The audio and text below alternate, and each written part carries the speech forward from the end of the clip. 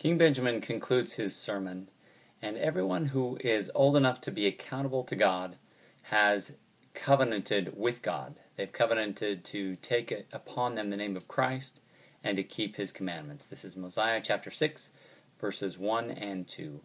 Now King Benjamin thought it was expedient, after having finished speaking to the people, that he should take the names of all those who had entered into a covenant with God to keep his commandments. And it came to pass that there was not one soul, except it were little children, but who had entered into the covenant and had taken upon them the name of Christ.